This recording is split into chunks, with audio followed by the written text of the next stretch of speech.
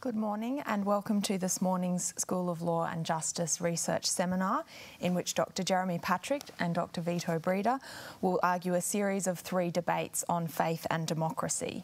There's 3 debates, each with a different topic, and so I'll introduce each debate separately before we commence, and then there'll be an opportunity to ask some questions at the end of each debate as well as at the end of the seminar. So Dr. Patrick and Dr. Breda are both lecturers in law here at the School of Law and Justice at the University of Southern Queensland. Dr. Patrick's work focuses on law and religion, and he's published several articles on topics such as blasphemy, school chaplaincy and state neutrality. He's also in the process of finalising a book titled Freedom of Religion at the Margins, which will be published by the University of British Columbia Press in 2017. Dr. Breda's research focuses on jurisprudence and public law, and he holds a visiting professorship in comparative thought at Bilbao. Dr. Breda was McCormick Fellow at the Law School of the University of Edinburgh in 2014 to 2015, and he has previously held positions as a visiting fellow at the Centre for European Studies at the Australian National University and as a lecturer at the Cardiff Law School. So we look forward to hearing their debate about the intersection of faith and democracy today. The first debate addresses the topic, should women be allowed to wear the burqa in public? Dr. Breda will take the negative position, arguing that women should not be allowed to wear the burqa, and Dr. Patrick will argue for the affirmative. So at the time of recording, the countries that have a current national ban include Belgium, France, Chad, and a partial ban in the Netherlands. French law bans the concealment of the face in public and imposes a $205 fine and a class on French values. Belgium imposes a $197 fine or up to 7 days in jail, and the Netherlands bans the wearing of the burqa in government buildings, on public transport, and in educational facilities and healthcare institutions. And in other countries, there may be local restrictions in certain cities or regions, and those in countries such as Italy, Spain, Switzerland, Russia and China. In Canada, the federal government has indicated that it plans to introduce a bill to ban the wearing of the niqab at citizenship ceremonies, and Quebec plans to legislate against the wearing of the niqab by public servants, and both proposals may face constitutional challenge. In Australia, there was a proposed interim ban on women wearing the burqa in Parliament House in October 2014 over a fear of protest by visitors wearing the burqa, but this faced controversy and was discontinued. In February 2015, New South Wales announced new rules that require anyone who asks a Justice of the Peace or lawyer to witness a statutory declaration to remove all head coverings, and Senator Jackie Lambie drafted a bill in October 2014 that would impose a $3,400 fine for anyone wearing the burqa in public. So we'll shortly commence the debate. I should indicate a disclaimer that the views expressed here are for the purpose of debate and discussion only, and they don't necessarily represent the personal views of the presenters or of the University of Southern Queensland.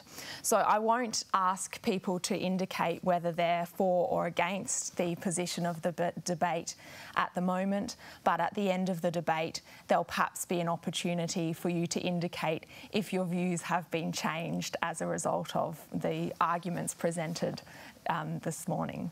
So thank you. I'll now hand over to Vito and Jeremy. Okay, well, I'll get started. So I'm taking the position that women should be allowed to wear the burqa in public.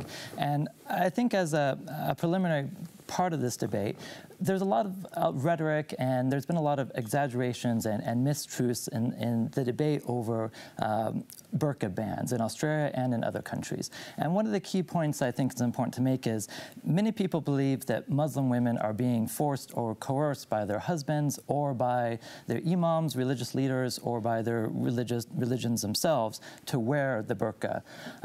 However, research has shown that in Western countries, women who choose to wear the burqa are choosing it. They're not being, for the most part, coerced by their husbands or by their brothers or by someone else. So the percentage of women who are forced to wear burqa is very small in Western countries. The second main point I'd like to make is that many of the fears of public security being threatened by people wearing the burqa in public are overblown. There might be an argument that in certain high security areas, airports or banks or something like that, a ban on covering the face, that maybe could be justified. But a ban like is currently in France, like would be under Senator Jackie Lambert's proposed bill, go much further than that, and they ban wearing the burqa in any public place, public transport, the sidewalk, a shopping mall, anywhere. And there simply is no security justification for a ban that goes that far. There are many instances where people in public cover their faces, whether it's a motorcycle helmet or a ski mask, or Halloween is coming up. So in the US and England, millions of people will be covering their faces. And this sort of burqa ban is not justified by either of these rationales that I've mentioned. Okay, thank you very much, Jeremy. Thank you very much, Katie. And my argument here is that in certain circumstances, women should not be allowed to wear the burqa. And we already deal with some of the aspect about public security. That aspect obviously conceived. There are other areas, or in the airport, it's an area in which women are being asked to identify themselves. All these things has to be done with the respect of religious beliefs, so it has to be done in situations in which the women do not feel humiliated by that. And most part of Middle East countries provide passport control for women wearing the burqa, in which the women reveal themselves just to another woman in a private area. What we are dealing here is something which is much more smaller than widespread ban, is the ban on a burqa when that burqa prevents a political engagement, an active political engagement of that individual with the community around that. So we know and we expect that our representatives, so those who are elected by us, that they are responsible, they are accountable for what they are saying or what they do. In that situations, it would be unacceptable in most Western society to have our political representatives to act in a way that abscond their activities. So they have to be responsible for what they do. The same level of accountability should be expected by women or every individuals who engage in the public sphere. So we are dealing with a particular ban of wearing a burqa in a public engagement which has political connotations. Okay. So the example of banning people who are individuals, women wearing the burqa in the Parliament House didn't make much sense because their role inside the Parliament was passive. They were not making claims. They were not making political claims for which we expect the modern liberal society people to be accountable for. They were just there to attend. But in a situation in which they engage the public sphere, they engage in which they're making political claims, in that situations, now it is expected that their identity will be revealed. Now, there are different ways, pragmatic ways in these things can be done, but the key issue there is not so much wearing the burqa, but make sure that the political claims are claims which engage one individual with the rest of the community can be accounted. And that level of accountability requires the possibility to be identified, and wearing the mask prevent that. Well, I think I have two responses there. One, I would challenge the threshold position that you're claiming, that liberal democratic societies have an expectation that people who participate in debate reveal who they are. There is a long tradition of anonymous pamphleteers. We have secret ballots when it comes to voting. There are a lot of places where people, their positions do not have to be linked to their identity. And then the second aspect I think is problematic with what you're saying is that you're forcing Muslim women who do believe that wearing the burqa is a religious principle to choose between either violating their religious beliefs or participating in democracy. And that's a choice that no one should be put to. We should be able to accommodate both of these desires so that they can both satisfy their religious beliefs that modesty or other principles require them to conceal their faces, but also in a way that allows them to express their views on political issues. Again, the argument here has to be qualified a bit. The first, and I think is the most important point, is about a woman which is being prevented to engage the political debate because she believes that wearing a burqa is an essential element of her political engagement. The bit about being forced to do so as being already engaged. So she had to make the decision. She cannot be forced to use the burqa, and that is just a strategy by proxy to prevent her to engage the political arena. So she decided to wear a burqa, and she engaged in a political debate, or a debate like this one. Now, we are dealing with the pragmatic issues. Is either we allow a system to identify her, and so she can engage in the political arena with the burqa. Okay, we know exactly who this person is. Okay, and so that the ban would not apply. Or in a situation, or there is the other situation, the ones I'm talking about, in which someone intervenes in the public arena and she claims, I wear the burqa and I refuse to be recognized by it. Okay, that is just the limited situation which will engage the burqa ban. So no, if you want to engage in impromptu in a political debate, now you have to show who you are. The second bit is about political engagement. So active political engagement, which is voting, is obscure, but people before go to vote has to be identified. Okay, so we have to make the distinctions between expressing political view and someone has the possibility to hide what he or she wants to vote, and that is guaranteed from the debate we're having now. Someone is engaged in the political arena, and that political arena might require, in particular circumstances, to show who this person is, okay? And they already make the qualifications which explain that.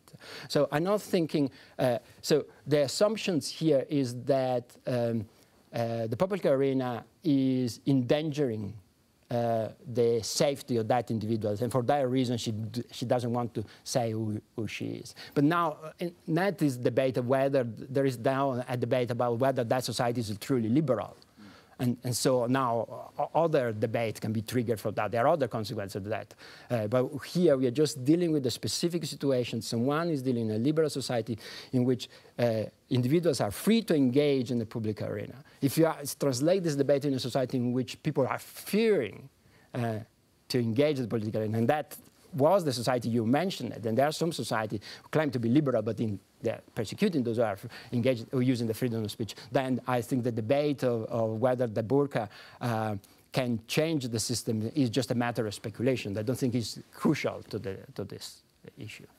Well, I think part of maybe underlying your position is this idea that there has to be a link or a responsibility for people to make their identity known before they take part in public debate.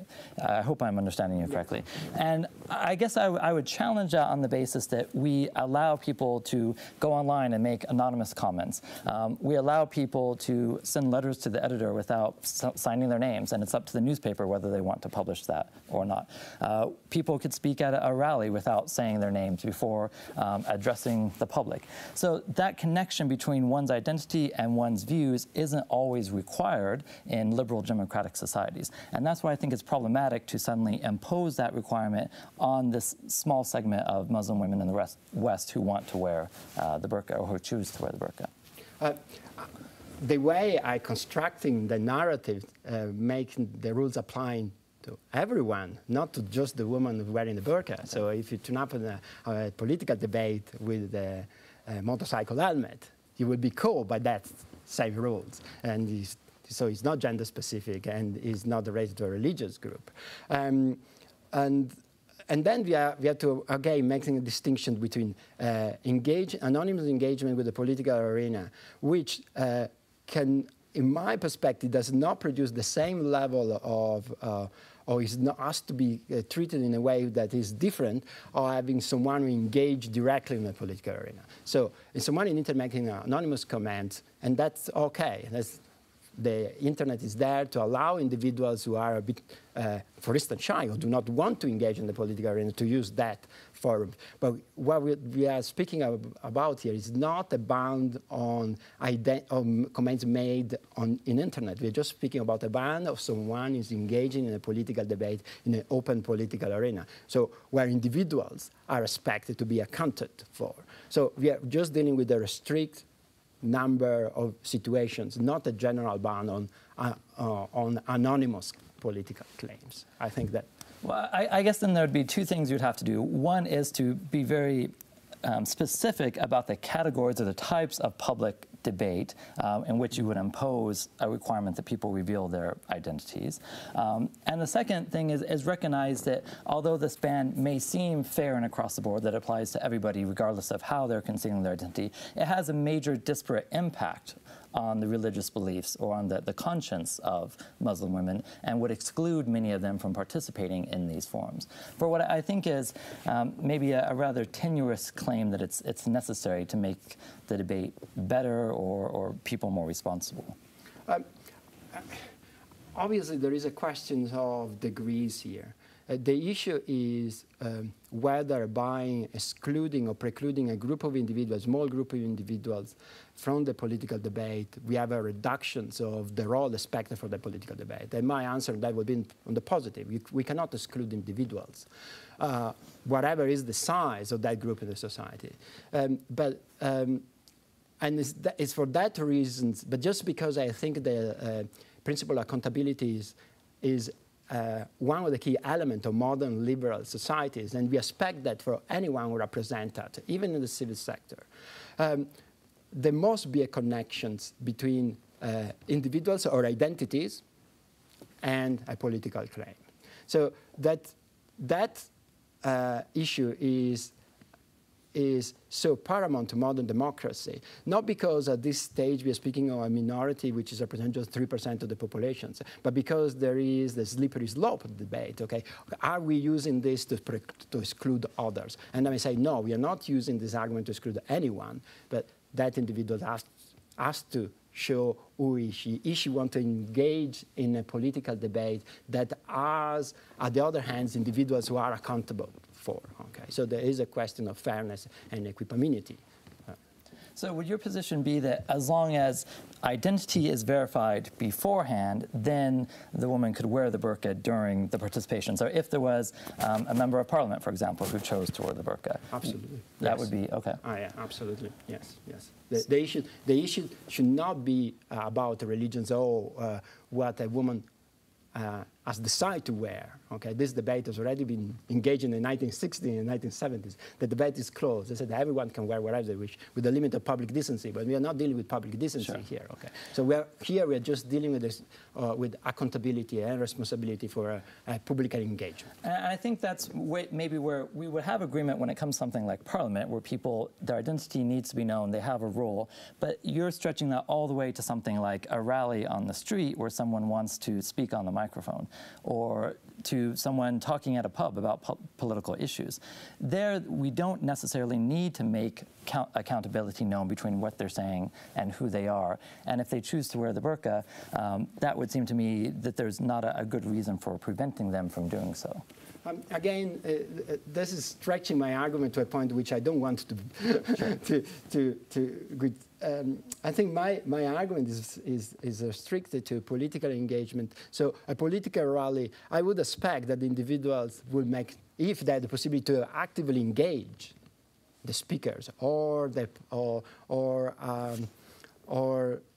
people who are present at the speaker, they have to be recognizable, okay, for the same principle. This might not work in public houses or in park, and this is the stand in which the band goes in France and in Belgium, because there is very little, on my opinions, that can support that level of prescriptions. But in a situation in which there is a public demand and he has a political aims, so the debate is engaging public representatives, for instance, or people who appoint themselves as public representative of a community. In that situation, individuals have to show who they are, because that's what we expect from our representatives. Okay. Well, I think it's possible our views have converged more than they were when we began the debate. Thank you very much. Thanks, Vito and Jeremy. Are there any questions, first of all, from the audience?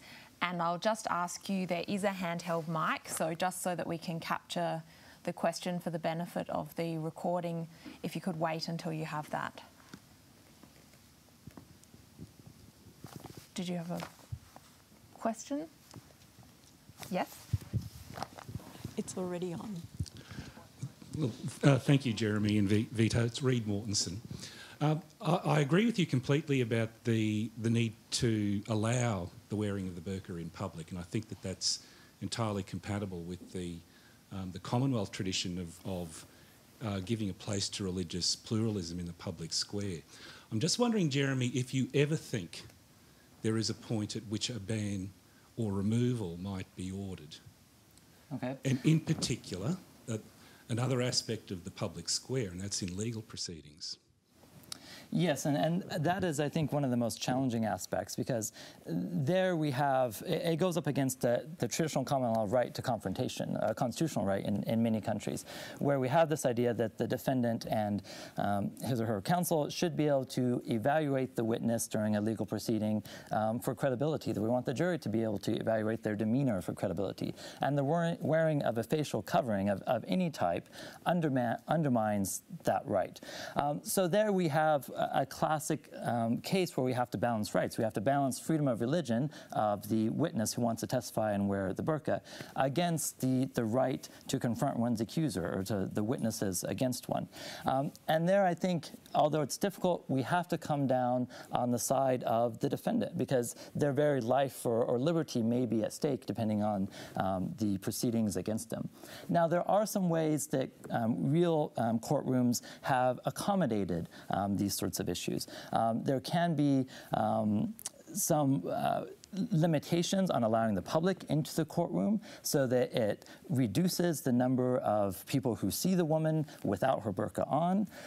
There's been cases where a temporary judge who's female has been brought in instead of a male judge, because that won't cause as many problems from the Muslim woman's point of view. So some accommodations can be made, but I do agree with you that there are some points where the burqa has to be removed if it comes down to the right of a criminal defendant.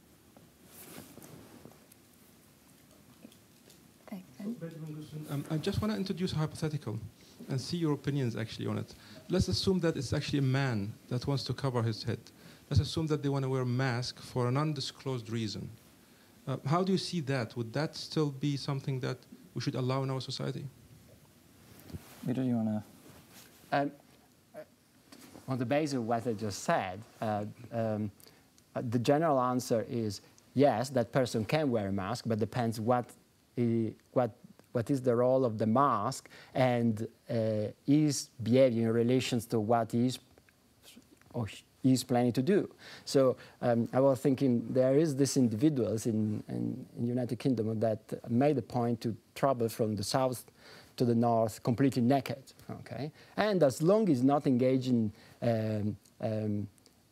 the area of the city which are very populated, is allowed to do so, okay? But if he does so, then there is the debate about public decency, and he will get a fine, okay? So, and the same situation with the mask in relation to what that individual is doing. So, as long that that activity does not engage criminal prescriptions and security, or is not doing something which we are just discussing here, so a political activity in which he used the mask to hide himself in the public debate. As long as he's not doing that, well, he should be allowed to wear a mask. I would say, I think it's a really fascinating question, because there we have an example where we don't know that wearing the mask is based on a sincere religious belief. So we can exclude freedom of religion from it. But there are arguably other rights that may be brought into the fold. Some people talk about a right to anonymity, arguably a right to privacy. In the European Union, they're developing a right to be forgotten. So there are some other positions that one might take to say that should be a guaranteed right in public to conceal one's face. And that's a much closer case than I think if there's a sincere religious belief behind the wearing of the facial covering. Thank you. I think that we might keep going, but I will ask, at the beginning I said that I wouldn't ask people for their opinions, but if you'd like to give a show of hands, if your opinion changed as a result of the presentation and the debates. Anyone? No? Looks like everyone has stuck to their guns. Yes, yes, yes. We'll see as we move on through Yes, the proceedings whether we don't know who's the winner or who's the better debater.